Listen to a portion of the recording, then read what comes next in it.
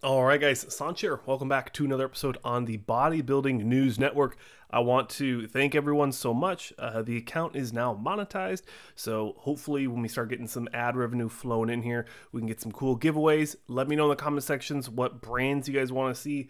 Obviously, I have tried a lot of stuff, so if you know something specific that you want to see or a giveaway that you want to see, let me know. I'll see what I can do with that brand. But in this video, we're going to be covering the 2021 Puerto Vallarta Pro, specifically the 212 showcase or the 212 lineup. Now, it's going to be 3 or 4 days away. Well, shoot, I got the scorecard right here. Sanch, why don't you just look at your notes? You have them right there. Yeah, so it's July 31st through August 1st. So we have 4 days. 4 days until it starts. I'm not sure if the 212 is on the first day or the second day. Let me know in the comment sections below if you guys know that. But very excited to see another Olympia qualifying bodybuilding show, specifically the 212 class.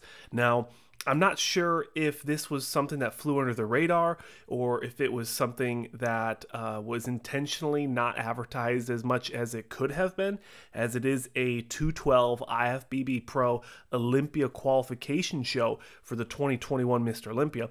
You would expect a lot of people to be slipping into this show, but as we look at this scorecard, and obviously there's no disrespect to these competitors, but everyone is from Mexico or Colombia except for one guy from New Jersey and one guy from Texas. Very interesting. We have a Brazil as well in here, but a lot of Mexico, a lot of Colombia. Well, not a lot, but one Colombia, one Brazil, and 2 U.S. competitors. So for $75,000 prize purse for the winner and an Olympia qualification, you would have expected to see a lot of people showing up for this show. I'm very excited to see another pro show. It'll be interesting to see how this lineup is going to be, how it's going to stack up, because I don't want to give out too much of my predictions, but we just saw Esteban Bravo on stage. We just saw Jorge Gomez. We just saw BOAS.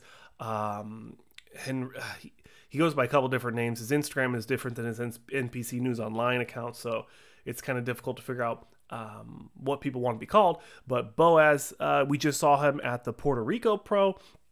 RAUL Sanchez, we just saw him at the Chicago Pro, so he's going to be fresh. NOEL ADAME, we saw him at the Indy Pro where he placed second. Yes, second. And then at the New York Pro, he placed 5th. So probably going to be one of the favorites to potentially win this show, but I don't want you to overlook Esteban Bravo. I think he has a phenomenal physique, and it's going to be a very close battle for that first, second, and potentially even that 3rd place spot. And I don't want to overlook RAUL Sanchez. I think he has a really good shot of doing well at this show as well. He's very wide, very full. A lot of this is going to come down to looking at how people are going to be comparing in that front double and that front lat, in my opinion. The back is always nice to see, but when you look at the chest development, you look at the shoulder development, it's very comparable for a lot of these competitors.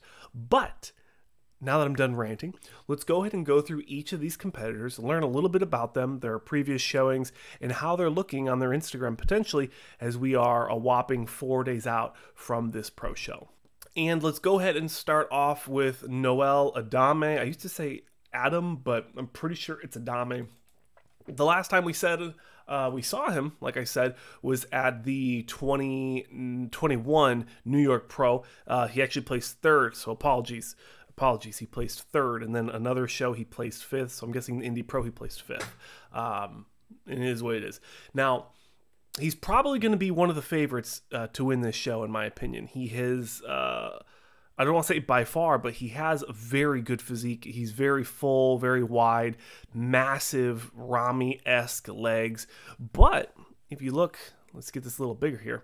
If you look at these quads, he has the separations. He has that 212 leg definition and separation all the way into the posing trunks.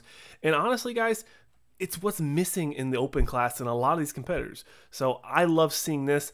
I love seeing this cross striation in the chest muscle as well as the vascularity in the biceps. You don't get to see this very often as well, that deep separation in the chest muscles. That is a very specific trait that Noel likes to hold here. I love seeing it. Hopefully we get to see this on stage here at the, I'm going to keep butchering this name, so I'm going to keep it up, the Puerto Vallarta. That's pretty close for a Wisconsin guy, all right? I'm pretty much Canadian. Like, I shouldn't be able to say that stuff. But moving into the second competitor, we have Ralph Diaz ARECHIGA. Apologies, of course, if I butchered that one. Out of Mexico as well. The last time we saw him was at the 2018 Toronto Pro Show, actually. Now, this could be the wrong competitor. I do apologize. It's a little tough finding these guys. But the last time we saw him, he placed 13th in Classic Physique. But if this is the right guy, he definitely has the 212 legs. Look at that. Look at that deep separation, striation going all the way into the posing trunks. You can just imagine him with actual posing trunks on. But very comparable physique, somewhat lacking in the biceps, but it's been 3 years since this photo was taken. There could be a lot of improvements here. He has the small waist, he has the huge flaring legs, and then he also has a full chest. So lots of possibility coming out of this competitor. He could be a dark horse. It's really hard to tell. Let's finish up going through all the competitors, and then I'll give you guys a little bit more of a prediction once we're done talking about everyone. Moving over to his Instagram, it looks like, if this is the right competitor, I do apologize, but legs still look very comparable and big. But this is a very, very old photo from 2016, so it's really, it's not ideal. It's not really much we can compare here. Wow, look how the Tampa Pro used to look in 2016. That's crazy looking. Anywho, if this is his profile, awesome. If not, I do apologize, but it doesn't look like there's much of a physique update to share with you guys. Moving into the next competitor, GIOVANNI AZPEITA. That's pretty close. That's pretty close. Last time we saw GIOVANNI, there's an L in there. It's not an I. Looks like an I to me. Who knows? Maybe I spelled it wrong. GIOVANNI AZPEITA. The last time we saw him was at the 2017 Vancouver, so another Canadian bodybuilding show. He placed 15th. Now, this is from 2017, so it's going to be a little tough to see how he's going to be shaping up. I actually like his physique. I think he's very well built structurally. He definitely did not come in shape to the extent of placing in that top 10 or that first call out or winning the show. But I think that there could be some possibility for him to do well at this show. He has, even though he's not very conditioned, in the midsection, the chest, you can see potentially some gyno here. But the quads, the teardrops, the cross feathering, that Ronnie-esque, that I'm gonna leave it there. I was gonna say Kai Green, but I'm not trying to give him a platform anymore.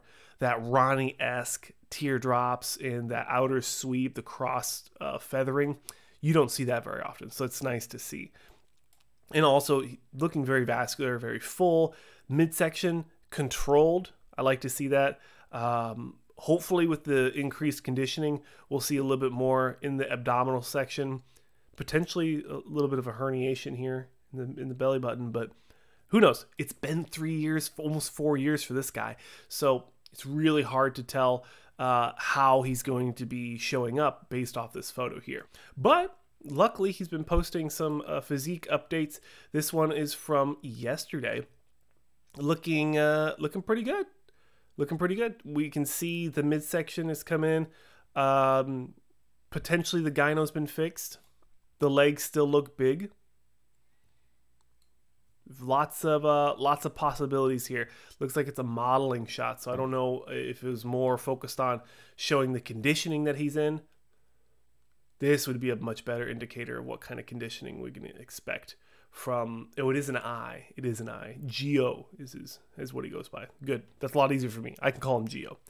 I like what I'm seeing here. I like seeing the definitions and striations in the shoulders. The triceps look freaky.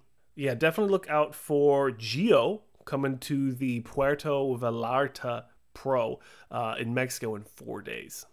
A competitor we are very familiar with is Esteban Bravo. His full name on the scorecard is much longer. Sometimes he just goes by the Fuquene, but Esteban Bravo is what he goes by on the NPC News Online. But if you want to find him on Instagram, he goes by this one, Esteban Fuquene. Fuquene? Something like that. But I like his physique. He was actually one of my favorites. I thought he was going to be placing very well, maybe 5th, 6th. Turns out that's pretty much what he got there at the Chicago Pro. Big, full chest, beautiful, crazy, freaky looking legs. Potentially, I'll say it now, potentially I could see him winning this show. I would really like to see him stand side by side with NOEL ADAME. I think that'd be a very good comparison. He has the mass, he has the controlled midsection, he had the conditioning at Chicago, and that's only going to improve with, you know, a little under a week between the shows. So very exciting to see how he's going to look. We really don't need to show the Instagram because this is pretty much what we're going to expect, either a fuller or a flatter, more conditioned or a more conditioned version of this. But if we move over to his Instagram, I have them all in the tabs, right? So it's a little bit easier to show off. This is his most recent physique update as of 2 hours ago. Just a beautiful physique, very controlled, conditioned. He has that split ab. Sometimes you don't see that very often. He has plenty of followers, so you don't need to go follow him, but if you have not, definitely do so. But yeah, definitely going to be one of my favorites to potentially win the this upcoming show in Mexico. Next up on the scorecard is Leonardis CAROZA. I couldn't find his scorecard and I couldn't find his Instagram, so apologies. If you know him, link his stuff in the description and I'll put out a video talking about him coming into this pro show. But next on the scorecard after Leonardis is going to be Victor ERICLOPEZ Garcia. The last time we saw Victor was at the 2017 NPC Amateur Olympia, where he placed first. He got his pro card at the Amateur Olympia. So probably a lot of hype coming from this competitor, as the last time we saw him was winning an Amateur Olympia. In my opinion, that's a big thing to do. I like what I see here. It's going to really depend on how conditioned he's going to be coming to place well at this show. He does look like an older gentleman, so there's going to be some things that he's going to have to be battling to win out on some of these very, very young competitors, these up and coming pros. And I couldn't find his Instagram, so we don't really have a physique update, so I do apologize for that. But next on the scorecard is Jorge Gomez.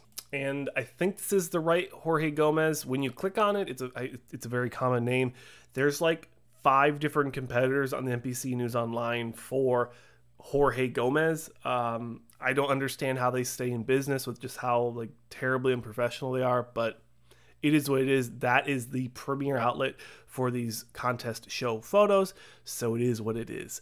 But I like what he's seeing. I like what I'm seeing here. He did place 10th at the 2021 Extreme Bodybuilding and Fitness Pro, 10th place in the Classic Physique. So there's going to be some transition. There's going to be some stuff that's going to correlate. There's going to be some stuff that doesn't correlate. His conditioning will probably increase. I like to see that 212 cross striations all the way into the posing trunks. Again, imagine those posing trunks on him. I think there's definitely some pieces of this pose that are not to be desired, but there could be some improvements here. We'll see. We'll see. Unfortunately, I wasn't able to get his Instagram as well. There's 3 competitors on this list. I couldn't find their Instagrams, so I do apologize to Jorge. Please let me know if you guys have his information in the comment sections below. And next, no surprise and no stranger to this channel, is BOAS Oliveira, or BOAS HENRIQUE. Is it Enrique or Henrique? I think the H is silent, right? Henrique? Let me know. Let me know. And like I said in the introduction of the video, the last time we saw him, last time we saw BOAS, was at the Puerto Rico Pro. He placed 3rd in the 212. That does sound like a very, very good placing. I'm hoping that he does very well at this upcoming show. I think there was 4 competitors at the last show, so not so much of a deep lineup. We have 11 competitors as of today, the 28th of July. So hopefully we get to see a very well-conditioned version of BOAS coming into this show. Looking at his Instagram, lots of conditioning. He looks like he's going to be coming in proper. He is working with Chris Aceto, so that's always good to hear. I like what I'm seeing. Pretty much I like what I'm seeing. He's very conditioned. He's very full and everywhere you want to see. He does look like a smaller competitor. Now, the 212 is usually shorter competitors. They're smaller in stature, but he looks especially shorter. So I'd love to know his height coming into this show. But best of luck to BOAS. Best of luck. Next on the list is Carlos Rodriguez. Now, there was another, I'll put him up now. There was this Carlos Rodriguez that just turned pro in Orlando at the Amateur Olympias in 2020. I remember seeing him on the Fernando Arroyo podcast, or, Instagram channel. So I was very excited when I saw this. But I was corrected. This is probably not the right one. We're probably going to be looking at this Carlos Rodriguez. Again, impressive physique. I think I could see him in that top 4, top 5. But this should be the proper Carlos Rodriguez coming into this upcoming show. Taking a look at his Instagram here, he goes by Charlie Rodriguez. So have fun trying to find these athletes. If you guys ever try to make a video, just let me know how much fun it is trying to find these athletes. And this is from 4 days ago. I would be interested to see the conditioning coming into the show, because you can see there's a lot of water left over here. Not a lot of separation in the hamstrings.